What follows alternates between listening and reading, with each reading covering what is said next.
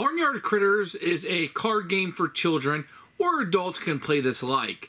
So you're going to have a certain type of animal that will be missing from one of the cards, say like a purple pig, and you have to find the card that's missing the purple pig. If you ever played the game Set, it's very similar to that. I always say this is Set for children, which is a really good Mensa type game where you're just trying to see what is different with the color variations and the animal. So normally there'll always be one animal and one color off, and you have to find it as quickly as you can with the face-up cards. Now against kids, I feel like most of the time the adults are going to be able to win this game, need to hold back a little bit just to give the children a chance at all, or maybe do a countdown like 1, 2, 3, 4, 5, and then the parents go, or something of that nature. Otherwise, the older person is just going to dominate. And then it's going to be very...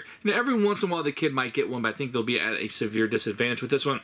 But it's a really good game just to play like when you're waiting for a restaurant, or you're in a place where you're going to be waiting sometime, like a doctor's office or something. You can pull this out.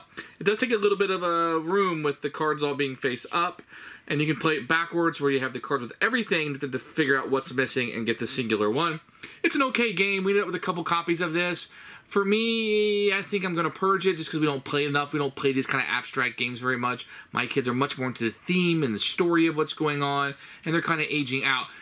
With that said, this game could be for a wide variety of people and ages. It's not just a children's game that you're going to see here, although a lot of people may have started with Set first, and then this would be the kids' version of that perhaps, but adults can look at farm animals also. So for me, it's going to be a purge just because we're not playing it very much, but this is a very solid, very fun card game. Who should buy this game? This game actually could be for adults or children. They take Set and change it with barn animals to make it a little bit more friendly for kids. Maybe they're not into triangles and shapes as much. The pigs and the horses and stuff would be more attractive. But that might be more attractive to adults also, who'd rather have animals than just abstract shapes.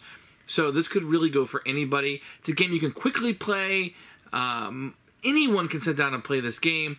I think when you sit down, everybody's not going to be equal at the table. Some people are going to be able to really dominate this game, but there is a lot of fun. I've even had parties where with non-gamers, just people over, I'll have this out, people will play it for a few minutes and move on to another activity. It has a wide variety of uses. Barnyard Critters, it's a hit. I like it, but it's going to be a purge just because my kids tend to go with those thematic games, which shouldn't be a knock on this game at all.